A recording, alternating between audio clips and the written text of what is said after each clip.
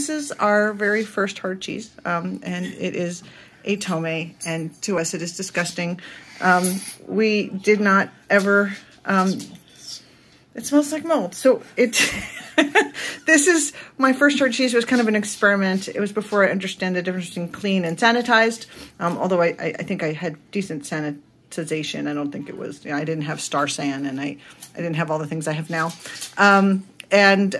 We put it in the fridge without enough humidity, so it probably is dry like a rock. And then, Ben will cut it in a minute. And then, it grew mold on it, and it freaked us out, so we washed it, and then we stopped washing it, so now it's growing white mold.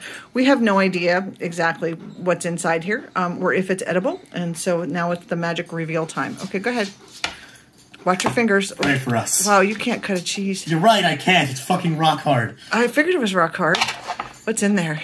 Holy shit, it's cheese! Okay, now see all those little holes? I don't know if they're safe. So I'll have to post questions of people on the... I think because they're irregular, that they're mechanical holes. They are not bacterial holes. So I think it probably is safe. What does it smell like? Actually, not bad. It smells like cheese. Yes. The mold on the outside is just something, isn't it? All right, so let's taste it.